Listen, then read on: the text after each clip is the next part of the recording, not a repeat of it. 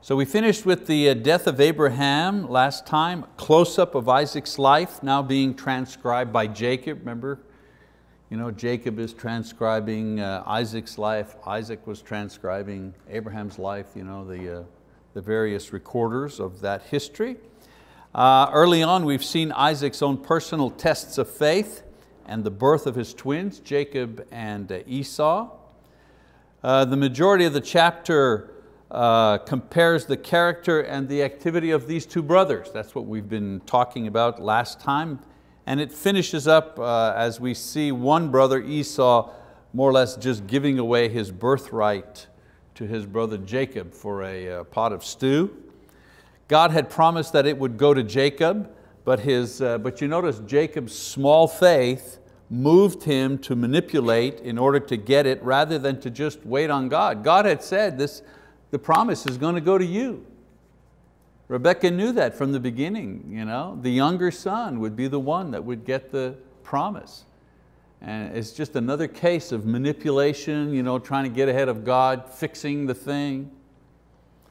So it shows you that small faith moves you to certain actions which many times you regret, in the same way that great faith moves you to certain actions that cause us to rejoice. And we're all guilty of it. I mean, all of us have had this type of experience. That's one of the things I love about Genesis. It's an ancient record of ancient peoples, and yet the stories, the feelings, the relationships, the mistakes that the people make are so common. We see ourselves in these characters. I find that so wonderful. Anyways, this manipulation will cause problems later on, and the next chapters deal with the continued striving with this family over the blessing. Who's going to possess the blessing? Now in chapter 26, verses 34 and 35, it says that Esau, to the sorrow of his parents, married two pagan women from the area. So this sets up the condition and the strife within the family as we enter into the story as it is being told in chapter 27. So let's read verses 1 to 5. It says, "Now it came about when Isaac was old and his eyes were too dim to see, that he called his older son Esau and said to him, 'My son,' and he said to him, 'Here am I,' or 'Here I am.' Isaac said, 'Behold, now I am old and I do not know the day of my death. Now then, please take your gear, your quiver and your bow, and go out to the field and hunt game for me, and prepare a savory dish for me, such as I love, and bring it to me that I may eat, so that my soul may bless you before I die.' Rebekah was listening while Isaac spoke this to his son Esau. So when Esau went to the field to hunt for game, to hunt for game to bring home. So Isaac is getting older. He's not really near death at this point as he thought, because he goes on to live to about 180 years old. He's about 135. So there are some days we feel like 135 and we're ready to go, right? But so he was feeling old. He wasn't ready to die, he was feeling old. And it was the custom to pronounce the blessing at the time of a feast. And so since Isaac was to bless Esau, it seemed fitting that Esau should provide the feast himself. I'm going to bless you, you prepare the feast. Okay? Some interesting notes about this passage here concerning the blessing, if you kind of look between the lines. First of all, it was done in secret. He was doing it in secret. He didn't bring the whole family together and say, hey, I'm going to confer the blessing. That was a big deal. No, just between him and Esau.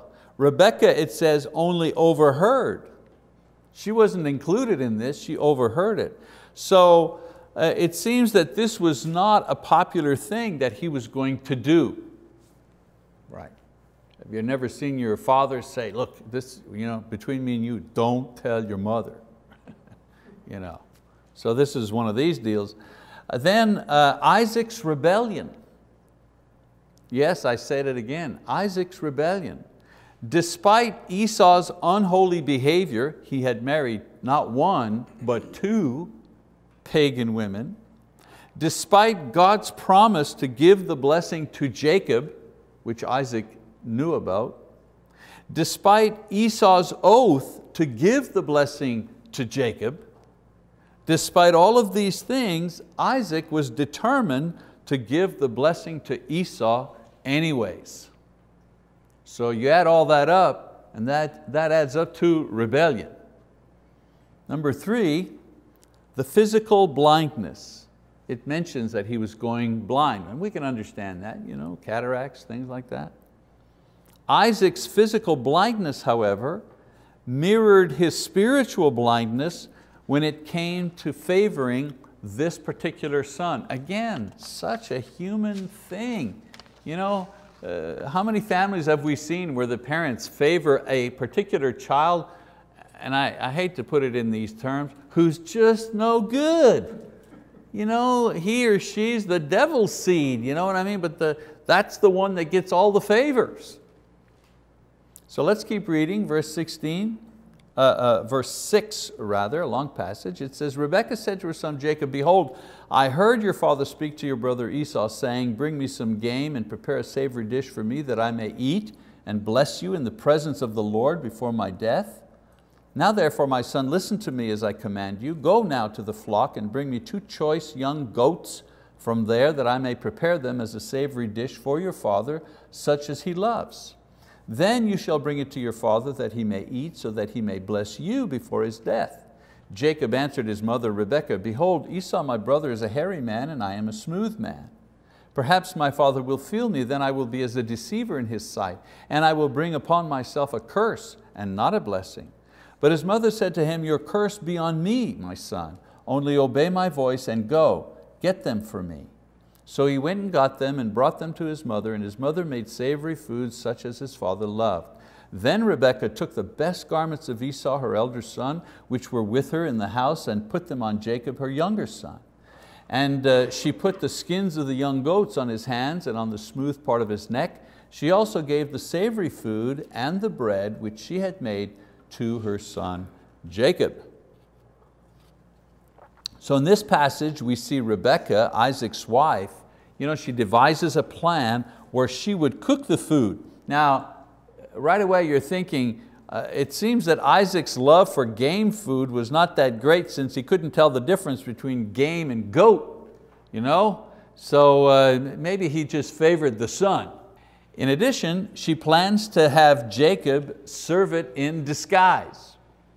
Again, neither she nor Jacob, notice, are rebuked. God doesn't rebuke them for this. The plan was deceitful, but the purpose was right. Right? They were trying to do the right thing, but they were doing it in the wrong way. Right? So God doesn't support deceit. The trouble that they were allowed to suffer for this in the future shows that.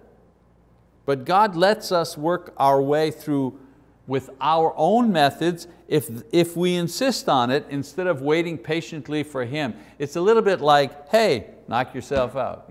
If you just wait, I'm going to take care of this. But if you want to go ahead and try to manipulate the situation, go ahead, you'll see what happens. And they found out what happens. We'll see the results of their scheme a little later on. So Jacob is hesitant, but Rebekah convinces him that her food and a disguise of Esau's clothing with this particular smell and animal skins sewn to his collar and wrists, would be able to fool Isaac.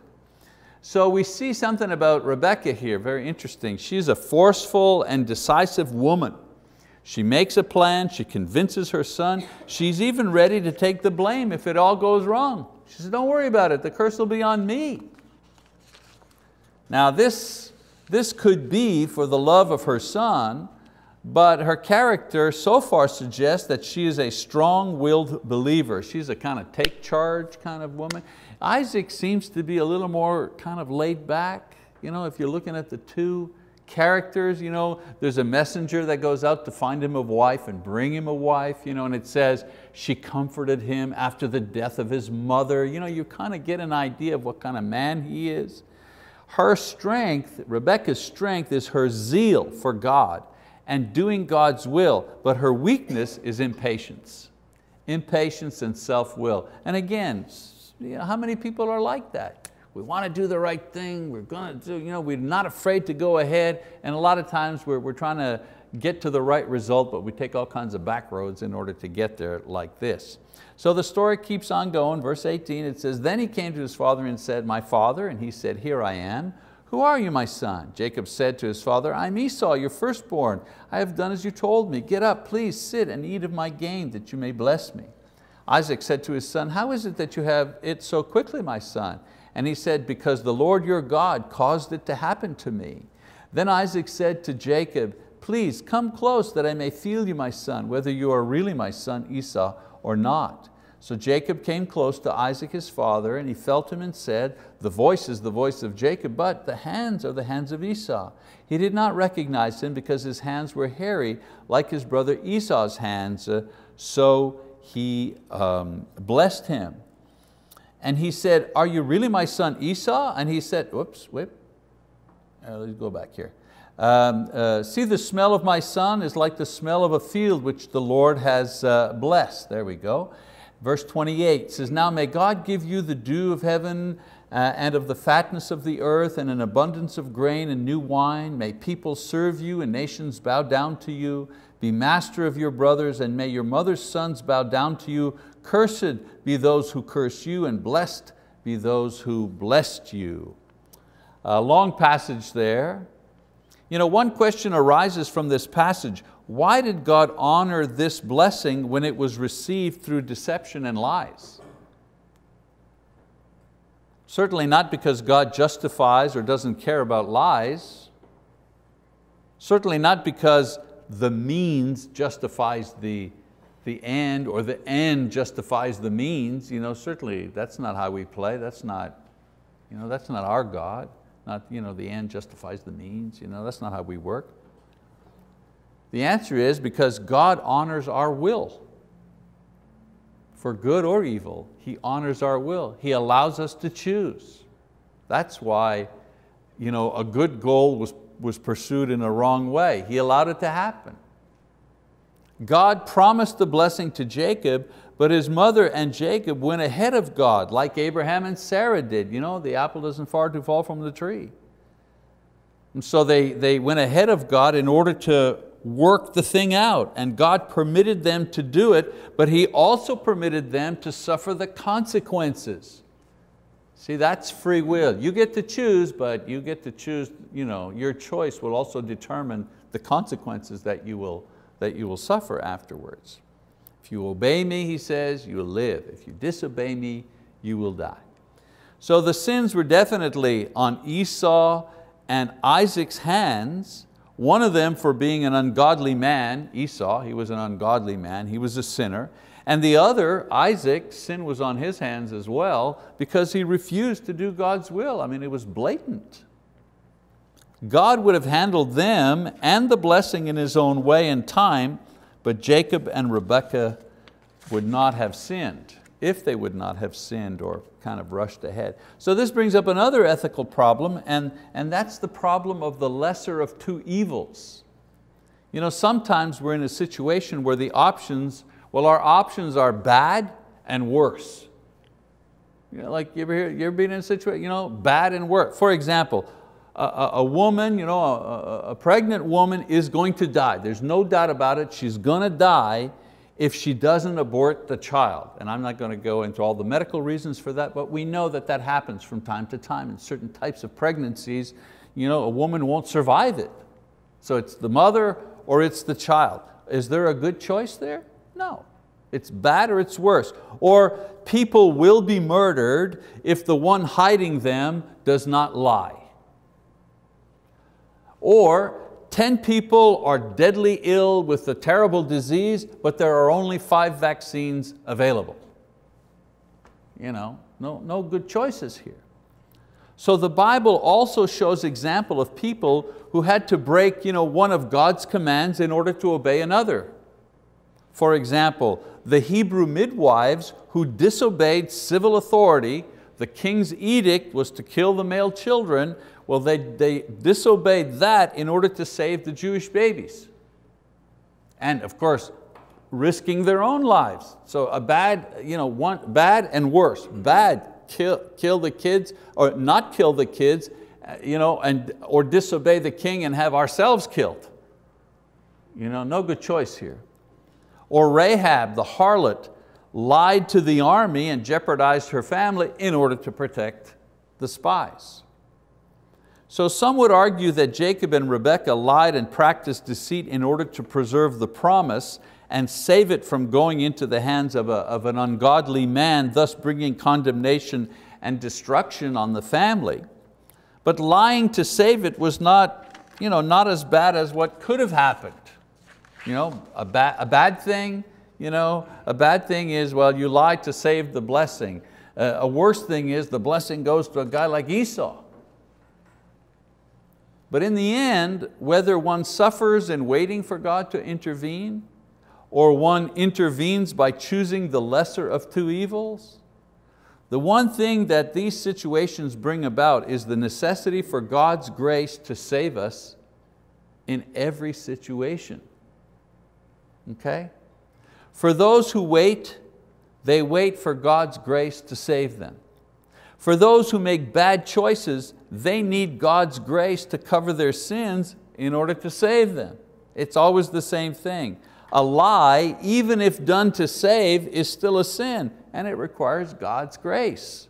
The woman, let's say, the woman and her husband, they decide we're going to abort the child because for whatever reason, we have other children, I can't let go of my wife, blah, blah, blah, blah, blah. But in the end, a living being is going to be killed on purpose. There's no right thing here. So a woman lets the child go in order to save her life. You know what she needs? She needs God's grace to forgive her and also to comfort her in having to make this impossible choice. Jacob and Rebekah needed God's grace to forgive their flawed plan, even if it was done with good intentions. And because they were in a faith relationship with God, they received that grace. That's the difference. That's the difference. The point is, if you are in a faith relationship with God, you receive grace for sins. You receive grace for bad choices. You receive grace for decisions, the lesser of two evil type decisions. It's evil or it's even worse evil. So no matter what you choose, it's evil. Well, you need grace for that, to cover that. If you're not in a relationship with God, then you don't receive the grace. That's the terrible thing. Many non-believers are faced with the impossible choice, two evils. They have to choose one, and then they also recoup the consequences of those things. The difference with a Christian is if you make the lesser of two evils, you're still with God's grace. I love that analogy of the woman with the child. There's no good choice there. That woman will need the grace of God to forgive her for having destroyed this child knowingly and willingly, but she also needs God's grace to comfort her because she lost her child. So in the final verses of this section, Isaac gets to the heart of the matter by giving away the blessing. First, he blesses him for physical and worldly things, prosperity and so on and so forth. And then the blessing of God regarding superiority, protection, and the fact that he would be blessed by others and he would be a blessing to them. So despite the rebellion of Isaac, the worldliness of Esau, because Esau knew the blessing was promised to Jacob and that he had sold it to him himself, he was still ready to accept it. Esau, this is not a good guy, this is not an honorable guy. He gave his word, he gave away the blessing. The minute his dad said, I'm going to give you the blessing, what he should have said, well, Dad, I'm sorry to say, I apologize, but I gave it away to Jacob.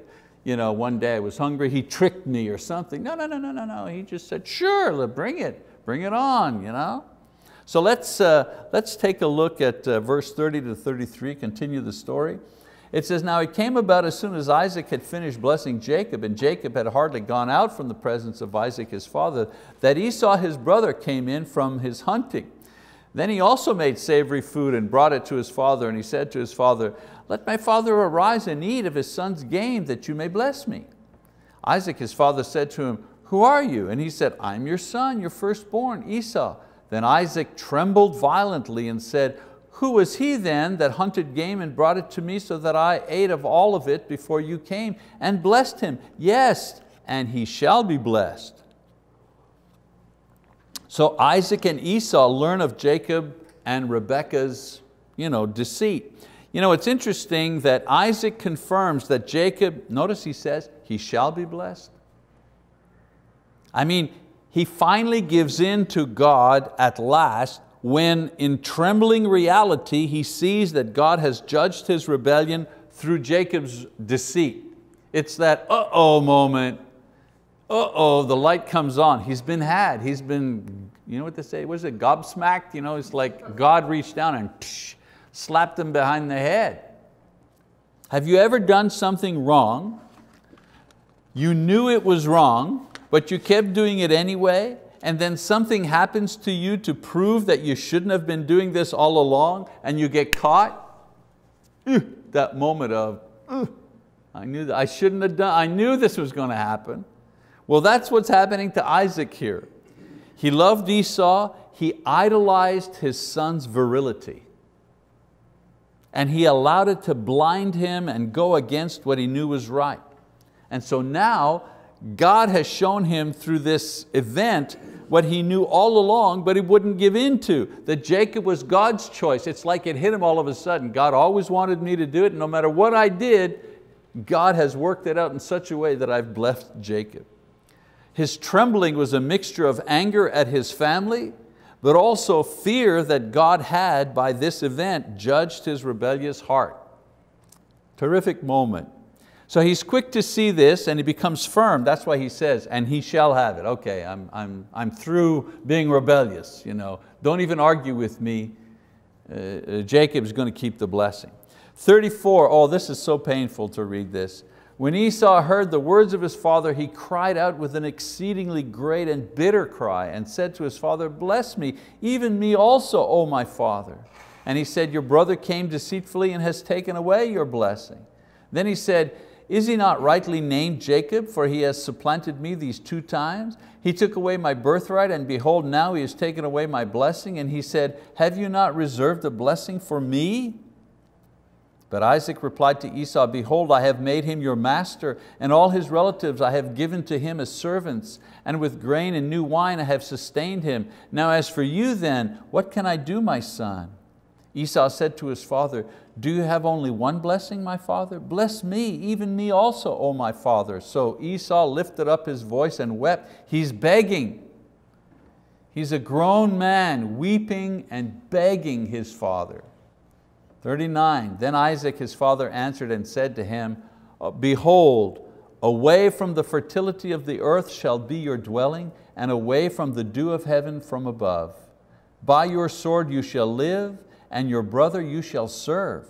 But it shall come about when you become restless that you will break his yoke from your neck. He's asking for a blessing, and what is Isaac giving him? He's giving him the bad news of what his future is going to be like. So Esau is sad because the political advantage of the blessing has slipped away from him. The elder will serve the younger means their descendants will have this type of relationship. He begs for a blessing. Since Jacob took it by deception, he figures it doesn't count. The blessing you gave him, really? That doesn't count, that was just for show. So Isaac refuses, and instead he gives a prophecy concerning Esau, that he'll dwell in rocky places, be at war, have a brief time of respite. Interesting, as you study further along in the Bible, Esau's descendants, called the Edomites, bear this prophecy out. They lived in the hill country, they were constantly at war with Israel, and they were independent for a time until David's reign. But once David took control of the nation, as a king, and unified the nation, they became in subjection to David, and then ultimately they disappeared as a people. So let's just keep going near the end. It says, so Esau bore a grudge against Jacob because of the blessing with which his father had blessed him. And Esau said to himself, the days of mourning for my father are near, then I will kill my brother Jacob. Now when the words of her elder son Esau were reported to Rebekah, she sent and called her younger son Jacob and said to him, behold, your brother Esau is consoling himself concerning you by planning to kill you. Now therefore, my son, obey my voice and arise, flee to Haran, to my brother Laban. Stay with him a few days until your brother, notice she says, stay with him a few days until your brother's fury subsides, until your brother's anger against you subsides and he forgets what you did to him. Then I will send and get you from there. Why should I be bereaved of you both in one day? And it says, Rebekah said to Isaac, I am tired of living because of the daughters of Heth. If Jacob takes a wife from the daughters of Heth like these from the daughters of the land, what good will my life be to me? So here we go, the deceit bears fruit, of course, as Esau's sadness turns into a murderous rage. What else was going to happen? You know, the guy's a hunter, instruments of death. So Rebekah decides to send Jacob to her relatives to live while Esau calms down, also to prevent him from marrying the pagan women like Esau did. But notice her character, you know, shines forth. The thing blows up, but she has a plan. All right, here's what we're going to do. You're going to leave, you're going to go there. I'm going to call my brother, he's going to take care of you. You'll just be gone a few days. No, that's not how it worked out, right? But she's a planner, this woman. Of course, she's planning on Esau to kind of cool down, and we find out that eventually he does, but it'll be 20 years before Jacob returns, and this will be the last time that Rebekah will see him. She will be dead before he comes back. So her favorite son, you know, she made a plan for him, she tried to save him, and so in a sense, lost him. All right, so next time we're going to talk about Jacob and his travels, continue with the story. You know, there's object lessons galore here in this episode. I've just, you know how I do, a couple of application lessons here. First one is, we need God's grace for everything. We think we need God's grace only when we do something wrong, but without His grace, we couldn't even exist. Grace is what brings us into being. Grace provides for all of our needs. Grace permits us to continue to exist despite the fact that we're imperfect in every single way. I don't know about you, but one of my prayers is, God, could I ever just do one thing that is just absolutely perfect and right? No fly in the ointment, no, you know. And sometimes we do, right? Sometimes we say exactly the right thing at the right moment to the right person with the right intention, you know, and so it happens, and it's such a wonderful moment, isn't it? But boy, it doesn't happen a lot. It doesn't happen a lot. So from morning till night and all through the night, we need God's grace to sustain us when we do wrong and when we do right, but we do it even imperfectly. So one lesson that we see from these people, all of them, from the dad to the mom to the son, they need God's grace in every way as we do. Lesson number 2, blind love is not true love. Esau is a good example of those children who are talented and charismatic. They're raised in Christian homes with love and stability, but they love the world, they reject or ignore all the good influence that is around them. And we know children like this, right? Parents sometimes make Isaac's mistake of ignoring all the signs of fallen faith and try to love their children into heaven. You can't do that. You can't love them into heaven. One thing that we see in the record here, nowhere in the record of Isaac and his dealings with Esau, nowhere in the record does Isaac rebuke, admonish, or discipline Esau. You don't see it anywhere. You don't see it anywhere. On the contrary, he encourages him in his ways. So blind love is not true love. True love takes the good and the bad for what it is and deals with both the good and the bad in an appropriate manner. You know, in other words, you know, true love lifts up and encourages and reinforces the good, and true love also calls out the bad. I love this about you and so and so forth, but this here, this is wrong. This is what you're doing here, this is wrong. I remember when our kids were a small example. I always use smoking because it's such a universal thing, because all of us, many of us have had to deal with tobacco in our lives. And I used to say to Paul, because he was always the one who wanted to experiment with everything, and I said, all I'm telling you is this.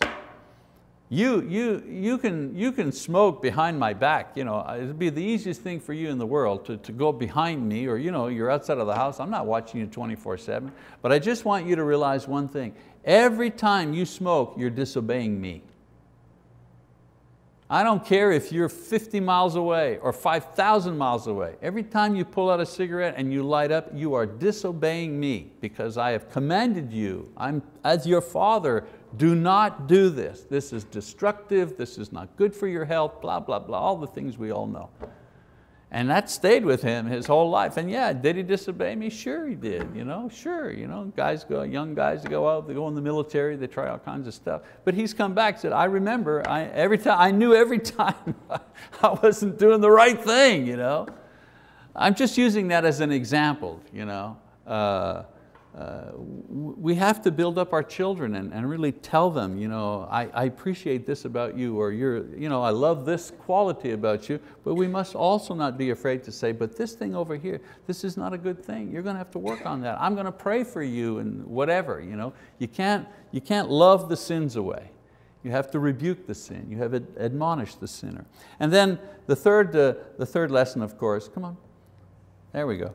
There's always a price to pay. That's pretty obvious here. Always a price. Isaac lost both sons, and he lost the confidence of his wife for his rebellion. Rebekah lost sight of her beloved Jacob and the peace that she had in her home. Esau lost the blessing, he lost the respect of his parents, the fellowship of his brother, and Jacob lost the entire family. So everybody was a loser at the end.